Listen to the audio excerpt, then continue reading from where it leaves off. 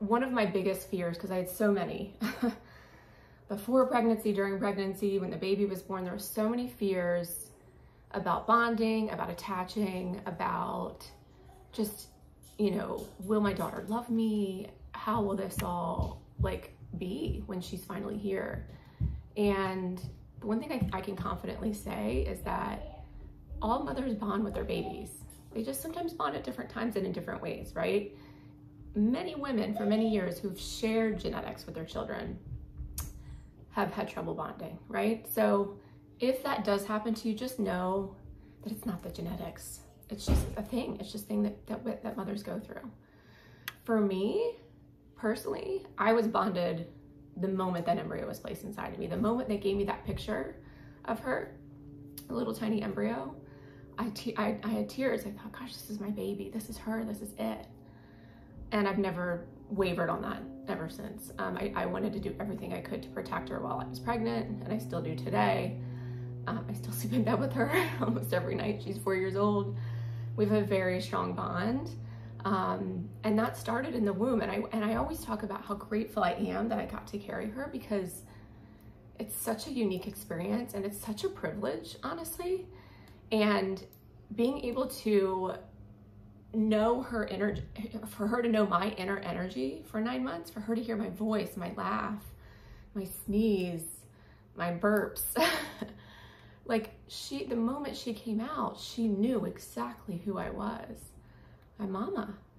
And we had this very intense soul connection, like just like we've known each other 1,000 years or many, many lives.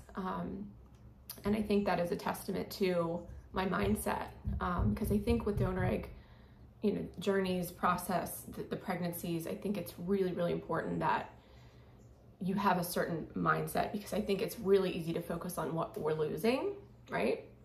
Because there are things, plenty of things that we're losing in this process, but there's so much more that you're gaining, so much more. And once I was able to make that shift, and again, it did not happen overnight.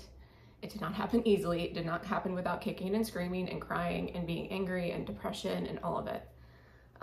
You can watch some of my other videos about that, because I was definitely there. But I think once you go through that really hard stuff, and truly it could break you, it definitely broke me, but it put me back together in this most amazing, like beautiful version of myself.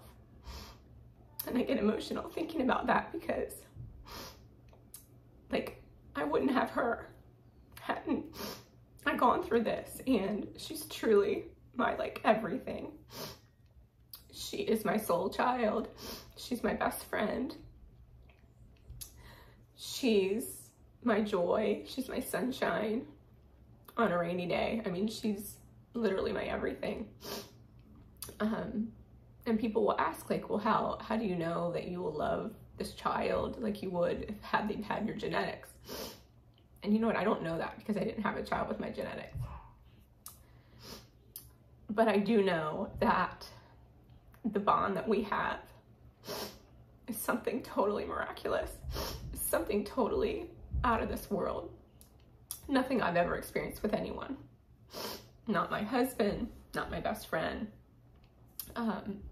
She's truly the child that was meant for me. And I had to go through that really hard stuff to become the best version of me that I can be for her. But back to the mindset, I think some of the things that helped me were learning about epigenetics, which I've talked about before. It's the idea that your environment affects or influences genes. So, you know, no, she does not have my genes. She does not have my DNA, but my environment, which started in the womb, helped shape who she would become. And we continue to do that every day. Every day we live together, we sleep together, we are together. That is her environment, and that's the nurture that comes into play. And such a beautiful, positive thing, that without her having my DNA, I still see so many parts of myself in her, which is so amazing. There's also a thing called fetal microchimerism, which is the idea that the baby's cells live with you, even babies that you've miscarried, for decades, and vice versa. She has some of my cells too. So some research has shown that those cells have been known to help heal the mother. And I truly believe that. I mean, she's healed me in so many ways, just by having her inside my body and now just in my life.